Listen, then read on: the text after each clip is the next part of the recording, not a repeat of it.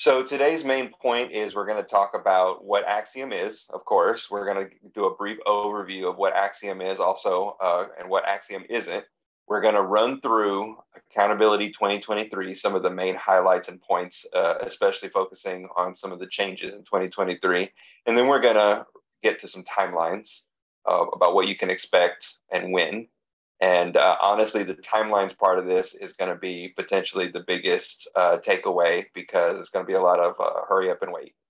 What is Axiom? Axiom is, we wanted to provide users, because we know some of you are new to using Axiom and some of you are experienced users, but with the overall accountability refresh, we want to make sure that that you understand kind of what Axiom is able to do.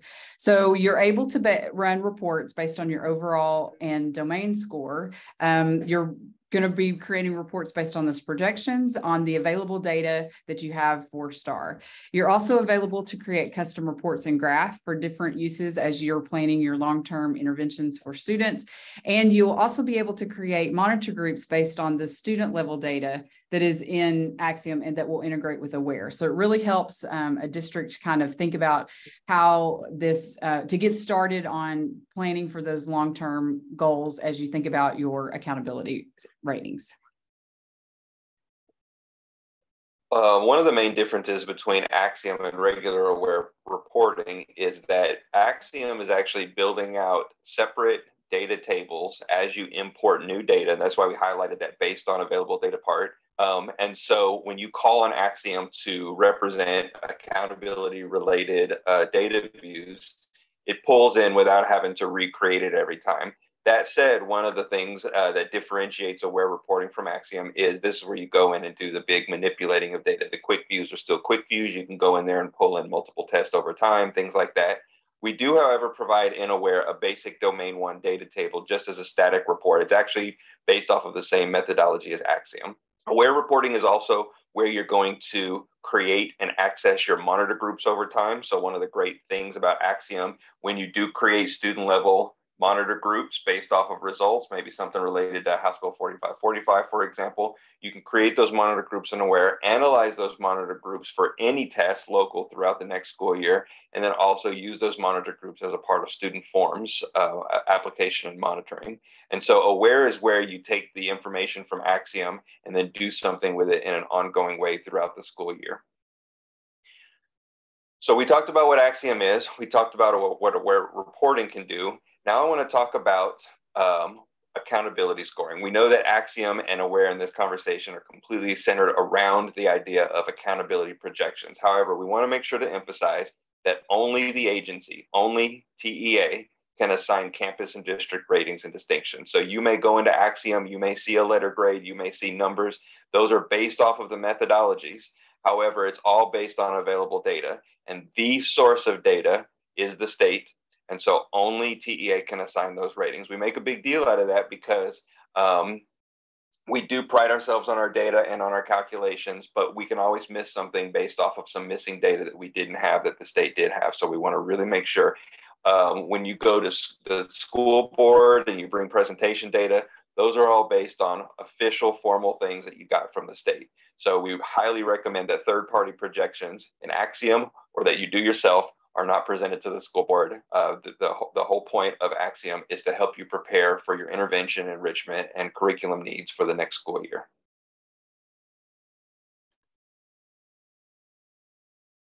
So because there's such a big change in the accountability this year and they're doing a refresh, we wanted to provide you with a link for these resources that will help you kind of understand what's happening in the background of Axiom as we prepare for the accountability system for this year.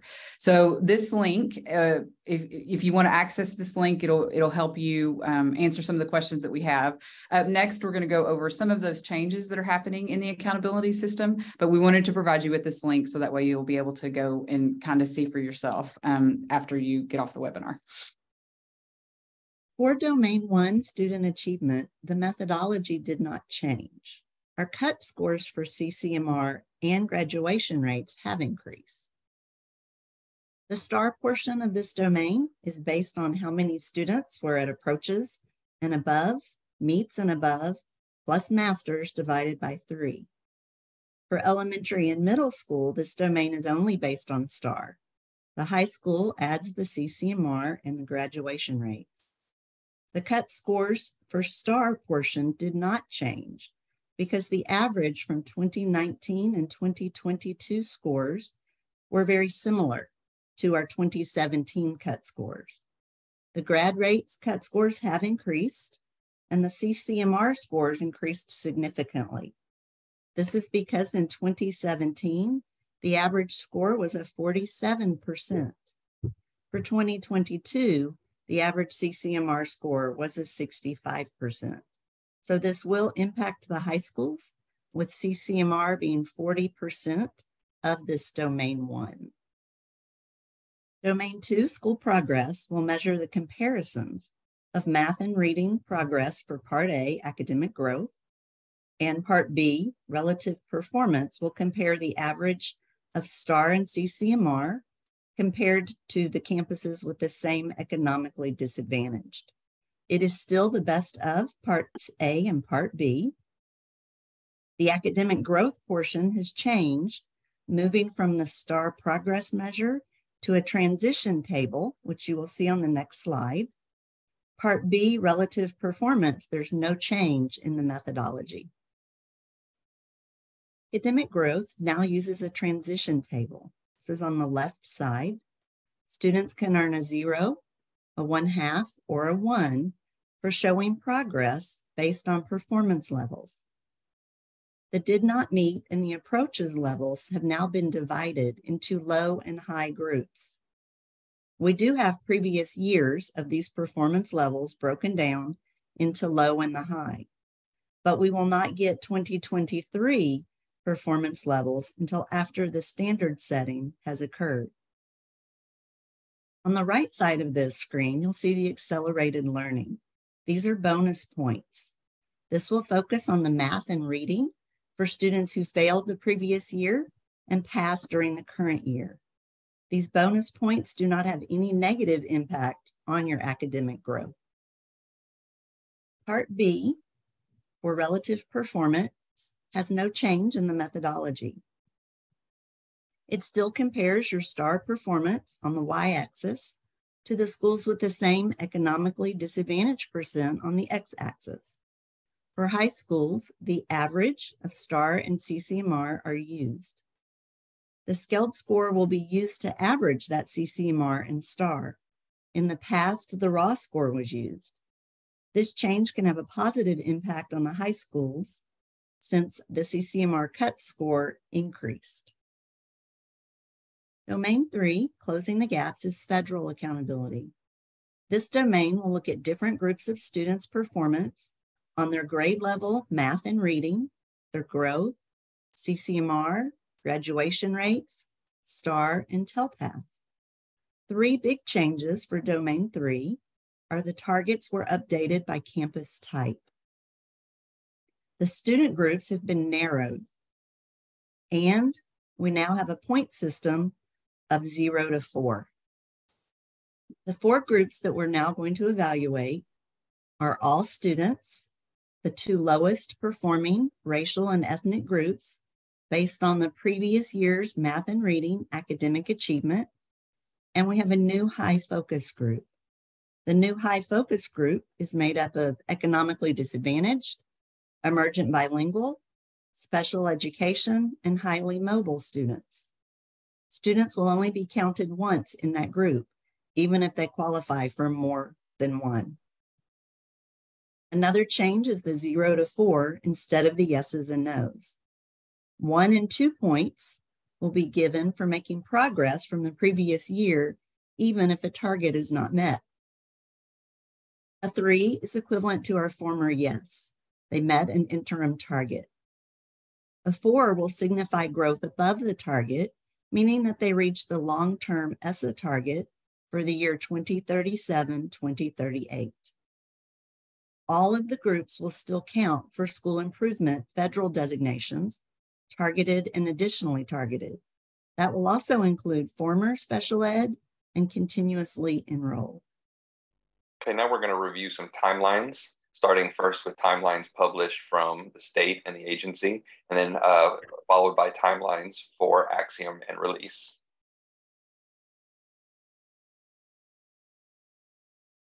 All right, so as you remember, Axiom relies on information that's both uploaded from data files that you receive from the state, as well as some information that you previously have had to manually enter that you find in other places. So just to review, the timelines this year are going to be a little bit different for both the information that you'll need for the manual entry part of Axiom and the state student data files. So March 31st, the CCMR Tracker Part 1 was released. We are going to have the CCMR Verifier report coming out at the end of May into early June. So that's where you can look at that CCMR data. Perhaps if you've got discrepancies and things like that, that's the verifier portion of that. If you don't have any discrepancies, you would be able to start using that information and put that into Axiom. If not, you'll have to wait a little bit. The other piece that's coming out this year is the what if report. So since we've had that accountability refresh, you guys will be able to see your 2022 information projected with the 2023 methodology. So our plan is to try and see if those what if reports will help us test the Axiom methodology when those come out at the end of this month. The second piece of the CCMR tracker will come out in July. So you guys will notice the timeline is a little bit different than you've previously had. So in previous years with Axiom, you've had CCMR data a little bit earlier than this and can start doing that information input into Axiom. So the timeline is going to be a little bit delayed this summer. And then finally, the what if reports will be public, and those 2023 accountability ratings will actually be released in late September. So, you know, we always have information that Axiom can do in that projection. But again, as Ed mentioned earlier, the official accountability ratings that are only assigned by the state will come out in late September. So student data files. So the other piece that Axiom uses is those data files that you get that you have to upload into Eduphoria. So May 31st, we are projecting the EOC early scale scores and performance levels. In June, those EOC results will be released for families. In August this year, the 3rd through 8 early scale scores and performance levels will be released. And August 16th, those results will be released for families. So the implication is obviously for an accountability projection and the methodology, it's those performance levels that we need to make those calculations in Axiom. So again, the timeline for this based on when those state data files are going to be released is it has implications for what you guys will be able to do in Axiom, because we rely on those cut points. And so until the state has gone through and said what that raw score conversion is and set those performance levels, we won't be able to run the methodology until those have been assigned. These data files are the same data files that you load into Aware to analyze in quick views. And so the same thing applies even to analyzing the results. You're able to load them in, you're able to look at raw scores, whatever's in the file, but you're not able to look at scale scores until those are set and those files are released. So that's a good segue to our plans for what you can do in Axiom and when. So right now, you try to log into Axiom, you may notice that it's not there. You go in there and there's a link to this webinar and there's some information about information and data not yet being available. Sometime in early June, that's going to change and we're going to return Axiom to your screens. Axiom's running in the background as soon as you load data files in, but as soon as we're done with some of our updates that we're working on, you'll be able to go in and configure your campuses based on available data. So earlier when we talked about CCMR data, If you go to the verifier, everything looks good, you can start entering that information now. If you've got some discrepancy in your CCMR data and you're waiting for the second round of information to come out, you might want to wait on that, or maybe you can configure some campuses or not others. It's totally up to you, but you can begin configuring Axiom once we turn it back on. It will be updated for 2023. In June, once you have your data files that Amber just talked about, you'll be able to go into Axiom and access that student list that's available normally through one of the domain tables. You'll actually be able to just load that student list and look at the results, minus, of course, scale scores. And so this may be useful for some early analysis. You'll have information in that table related to tests taken, score codes, whether or not they're in the accountability subset. You'll have information based on high focus groups or different demographic student groups that they're a part of. And so you can use that data table to potentially make early monitor groups if you wanted to.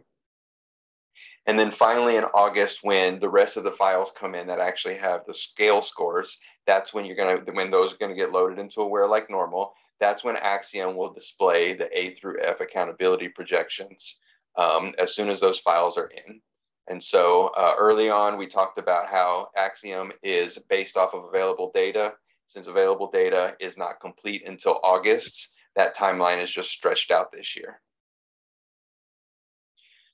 Going to review a little bit of what the Axiom updates are going to be, just so you know what to expect. Gaps domain, those have the biggest, appropriately reflect those.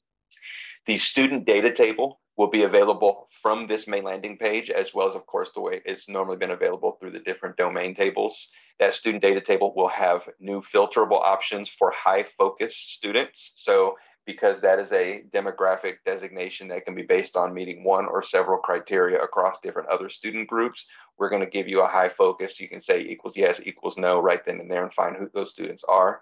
We're also going to have the low, high, did not meet and approaches data once that becomes available.